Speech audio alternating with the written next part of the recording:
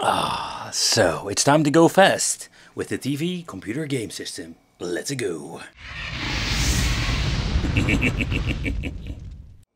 Hey, welcome back to the channel. It's awesome that you're tuning in. So in this video we're going to take a close look at the TV computer game system that I recently picked up. And what I understand of this thing is brand new unboxed. Over the years they have released so many weird plug and play devices, but this is more like a game system itself. It also includes a lot of new features that we didn't see before with your typical AliExpress Famicom clones. So everything is Dutch, and that means that this thing is basically like targeted for the Dutch market back in the day. But it keeps me wondering which year it was and basically what you need to expect from it. 99 games comes including, and it also comes with the laser gun. But if you like these devices, which could say consider subscribing, because I love like reviewing a lot of these weird Famicom clones or plug and play devices. Beside the point, I did a lot of reviews about them in the past. Alright, so let's unzip it and let's see what we're going to get in the insides. Someday I need to make myself a top 10 of weird devices. And this is absolutely one of those products I'm going to implement into this top 10. Because look at this. This is the thing that we're going to get. And it's absolutely brand new so far I can see. Oh yeah, some products are brand new. Damn it, he lied to me. Nevertheless, it doesn't matter. We're going to get a controller. We do going to get one light gun. Looks kind of futuristic. It comes with a cable. The power supply, always very convenient because sometimes they missing the freaking power supply. The game system itself, and you would say like maybe this is like a motion system. No, this is just like what it is. Like the controller, or the first set, like the first controller, because this is the second controller, is actually like a game system. Because here at the back we can implement the cartridge, and yep, it's a Famicom player. This thing is called the model WT994 8-bit, or better said, CPU is 8-bit, rating 7.5 volts, quite interesting voltage, because you don't see that very often. Here you need to plug in the second game of the controller and the, you can see it over here, yep, the player 2 controller and the gun.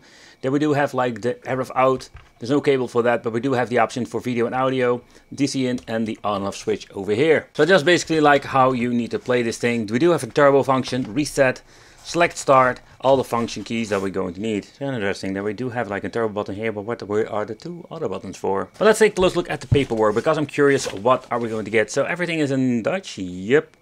So here it says like it contains 30 or 24 games, or real games with 99 or on the like shooting games. It's kind of weird, like the description is kind of vague if you ask me. So let's see, no, there's no error kick, I'm still bumping my freaking camera. Then we do have the condition and the warranty. Oh, we got 12 months warranty. Like, when was this thing released? Said like shipping return address is in Belgium. Oh, in here we do have the other cable. I thought it was not in here. So let's see, do we have the TV game computer multi-game card? This is just actually like a multi-card Famicom, and what the? Seriously? Oh, seriously, like, you need to... Alright, so putting this in, and you can just make the controller complete like that. Never mind, you get the point. But we're going to try it out on the CRT so I cannot talk anymore. We're going to try it out on the CRT television today. Talking is so freaking hard sometimes. Alright, so we're starting off with the system seems to be powering on, but there is no signal whatsoever. So I don't know what the hell is going on. I plugged in everything in the right position. Nothing is wrong here. Oh yeah, I know why. Wait. I forgot to plug in the freaking game. It doesn't have built-in games. Alright, so let's see if it doesn't make any difference, because you normally need to have like signal. See, that's the thing. Like, there is no signal whatsoever. So I don't know what's going on here, but it doesn't go right. Sometimes I get so really tired of these crappy products. So everything has been connected, including the game cartridge. But it seems to be not working. So let's try a different cable. Alright, new cable has been connected. What you can see over here, it seems to be working, but the problem is with the freaking cartridge at the back, if you accidentally bump it, it freezes. Oh, and it just automatically starts the game. Wreck and field. Okay, we're done with the game. So absolutely garbage. It's going to be like this old school multi-game card with a shitload of games or double games. And it seems to stop working now. Hello? Oh man, this thing is such a pain to work with. We have a game like called Archer. What the hell is that? Oh, see, this is what I mean. We're going to get a lot of double stuff. Ugh. Okay, so let's see if I can actually play a game. Okay, do have FIFA Soccer 4. Seriously, like, is this actually like Oh, it's just World Cup. With mouses. Is that normal? I think not. Let me know in the comments, like, did you ever play a World Cup game? That's sound effects. Boo. Come up! Oh yeah.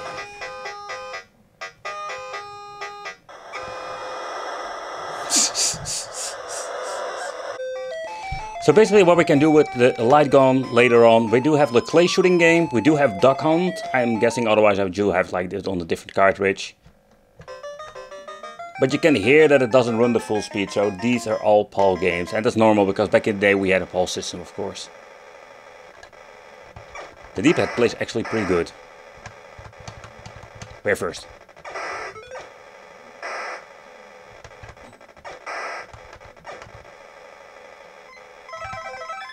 Got an extra tank. This game is absolutely so much fun. They also have like some remakes and there are some arcade versions out there. They're absolutely cool. Oh, that shooter right up in. But the funny thing is, like, there are actually like 9 games on it. Because when you choose Javelin 7, it shows track and field. So it's kind of interesting to see how many games are on this device. Like, how could they sell something like this?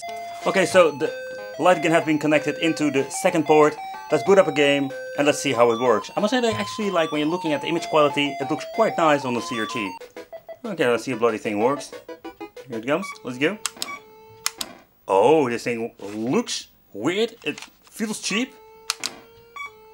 But seems to be working just fine. Okay, that's cool. New round. Oh yeah. Come on. Oh yeah. Come on, can we complete it? Can we complete it? Can we complete it? Come on. Okay, let's try the old famous Duck Hunt. Here it comes. Seriously, like, I'm just going to point somewhere else. Okay, so actually, it is indeed like quite accurate. So it's not like I can shoot anywhere. It does work. No, this freaking thing is absolutely very accurate. Okay, let's do it again. Ooh. So when it comes to the functionality of the device, it's a quite interesting one. And like with the freaking cheap plastic light gun, it seems to be working just very well. But again, like, it's not a light gun, it's a laser gun. So, can I get it? Oh, yeah, I can still like remove it. But don't ask me how. So let's do a quick teardown because that is something I know a lot of you love to see what is inside. And again, like, this is a quite interesting concept. So you're looking how it just looks like a steering wheel with a system inside. That is something you just need to rip a tear just to see how it looks. I never understand like what's the point about giving it racing wheels. More like when you're plugging it in into a portable monitor. That you can just maybe fuel on the road or something. Seriously, like, that doesn't make any sense. But again, like, the quality, it's, yeah, what do I think about it? It's just a Famicom play, let's put it that way. It does run only PAL stuff, so far I understand. So there is no switch whatsoever. Okay, the next thing we need to do is remove these two over here. And let's see if we can just rip and tear it, just to see what's on the inside. There will be not like extra chips because there is no built-in games whatsoever. Okay, so what is quite interesting, there was a third hole over there for opening it up. So let's do a quick peek in the inside. So what you can see here at the steering part, basically we're going to get the PCB that is for, not the cartridge slots, it's only for the input and output. Input for the power and output for the signal itself. So there is a production date over here, it says 2004, so basically that is when this thing was made, and that's quite late if you ask me. Because they are using the 8-bit stuff, so I don't know where they sold this, but I'm guessing more like these retailers, are they put them on the shelf. But in the end, that's a quite interesting concept over here. So let's take a close look at the number 2, because this is quite interesting to see. We have seen ourselves like some interesting PCBs, but this is one of the most unique versions I've ever seen. Look at that, like the shape of the freaking racing wheel. So this Famicom has been squeezed into this like racing wheel. This is basically the main board that also contains a connector for entering the game, and that's it. I can already show you if you're going to remove this, it's going to be like a NES on a chip, but of course with the black blob, so we cannot really see what kind of stuff they were using. But it's quite interesting that the PCB I've shown you for the input and output is made in 2004, but here you can see like this is made in 2003. So this thing even is a little bit older. So I'm guessing some parts are newer, and these have been developed in 2003 already. So it's quite interesting how they basically made this and when everything has been made. I already mentioned a couple of times that this is one of the weirdest devices I've reviewed here on the channel. Like, this thing is absolutely weird because of the shape of the system itself.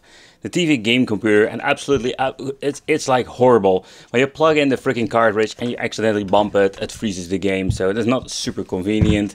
The controller is like your typical like fake controller we've seen before with Famicom clones from AliExpress, but the light gun, this like cheaper the cheap chip with a button that gets stuck sometimes, but this thing works pretty damn good. And the games, oh man, this is like absolutely garbage. TV game console, whatever, it's freaking lame, man. Like 99 games, there are like even like freaking 10 games on it. That pisses me off the most. Yeah, let me know in the comments, did you ever consider getting something like that, or did you own it? Well, thank you for watching, consider subscribing, hit that little bell, and it will be great to see you in the next video.